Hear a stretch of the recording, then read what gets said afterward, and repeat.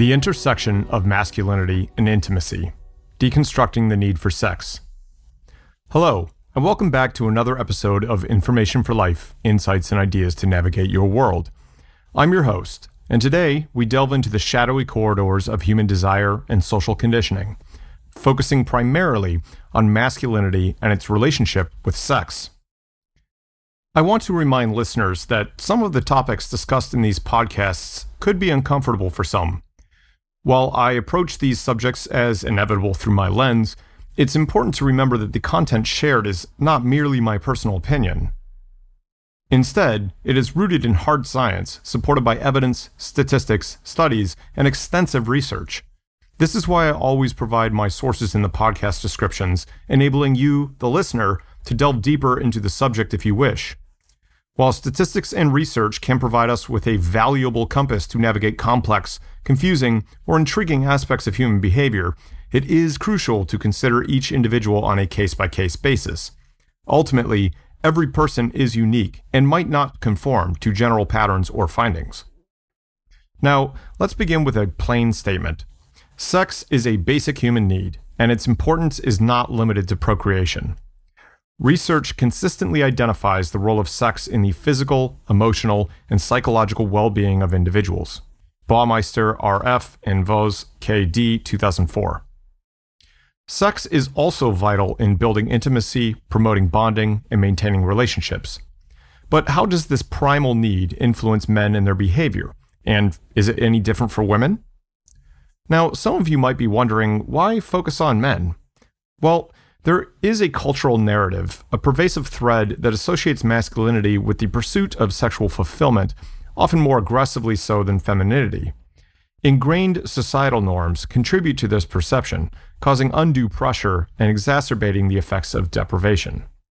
Mahalik, J.R., Locke, B.D., Ludlow, L.H., and others, 2003. It's this narrative we are looking to unravel today. There is anecdotal evidence and research that suggests men, when deprived of sexual interactions for extended periods, may start to behave in ways they might not otherwise. This behavior could include becoming more aggressive, making irrational decisions, or even straying from their ethical boundaries. Baumeister, R.F., and Twenge, J.M., 2002. Let's consider this in the context of biological and social factors. From a biological perspective, the male sex hormone testosterone has been linked to sex drive, aggression, and risk-taking behavior. Archer, J., 2006. Higher testosterone levels may predispose men towards seeking sexual gratification more actively and possibly reacting more intensely to its deprivation. However, it's essential to recognize that these behaviors are not solely determined by biology. Our societal structure, expectations, and norms play a significant role in shaping behavior. Men are often socialized to suppress their emotions, a phenomenon termed normative male alexithymia. Levant, R.F., Rankin, T.J., Williams, C.M., Hassan, N.T., and Smalley, K.B., 2010.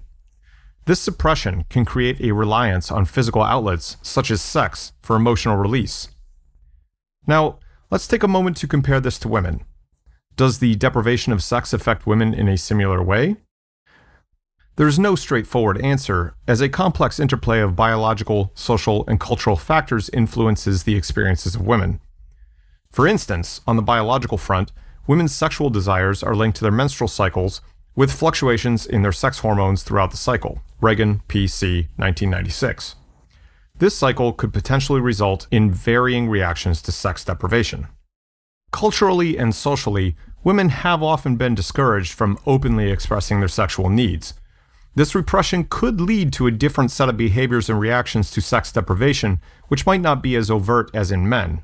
LeMiller, J.J., 2013.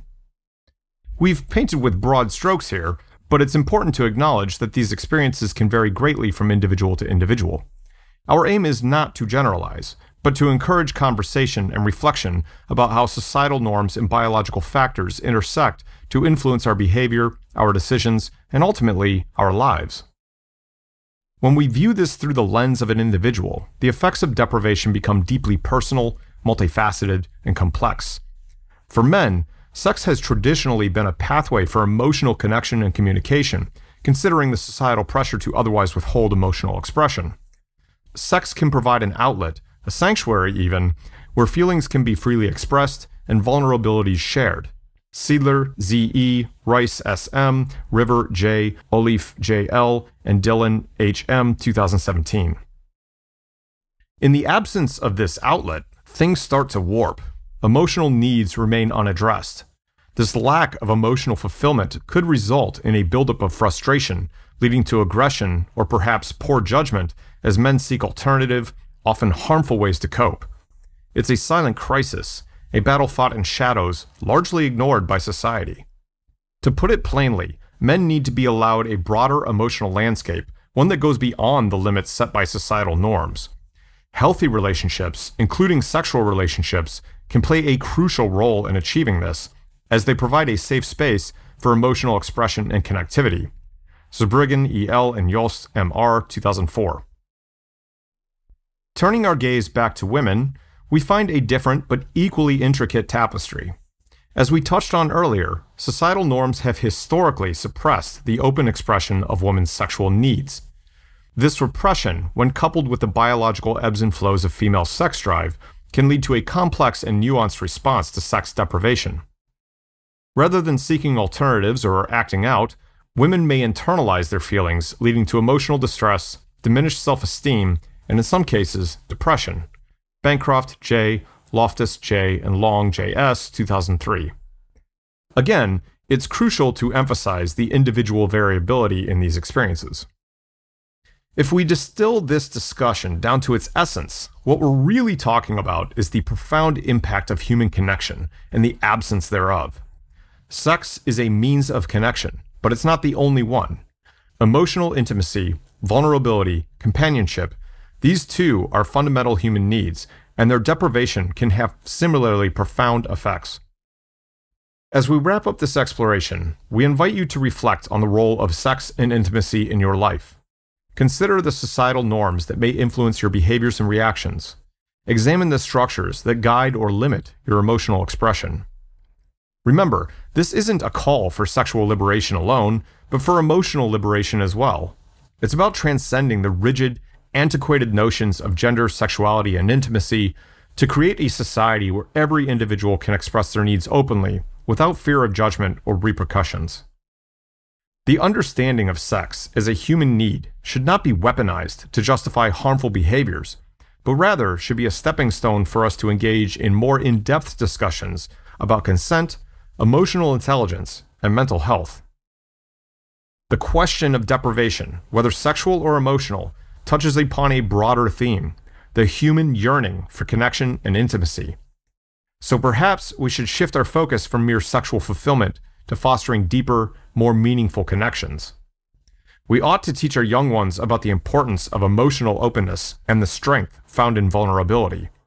This way, we can hope to dismantle damaging norms and replace them with more equitable and compassionate societal values. As we draw this episode to a close, I want to leave you with this thought. Perhaps the discomfort we feel during deprivation, the unfulfilled longing, is a call for us to explore deeper parts of ourselves, parts that often remain hidden behind our everyday faces. It's a call to question, a call to grow, and ultimately, a call to connect. So let's keep the conversation going. So let's question the norms, challenge the stereotypes, and strive for a world that celebrates diversity in every form and values emotional intimacy just as much as physical. That's all for today's episode of Information for Life, Insights and Ideas to Navigate Your World. We hope you found this discussion, short as it was, enlightening and thought-provoking. Until next time, remember, life is a journey of learning and growth. Stay curious, stay open, and never stop exploring. If you enjoyed this episode, please consider subscribing to our podcast and sharing it with your friends and family. We always appreciate hearing your thoughts and feedback. If you have any questions or topics you'd like us to explore, please don't hesitate to reach out to us at askinformationforlife@gmail.com. Your input is invaluable in helping us bring the most insightful and relevant discussions to our listeners. Thank you once again for joining us on Information for Life, Insights and Ideas to Navigate Your World. We look forward to the next time we meet in this shared space of curiosity and understanding. Until then, stay safe, stay connected, and above all, be kind to yourselves.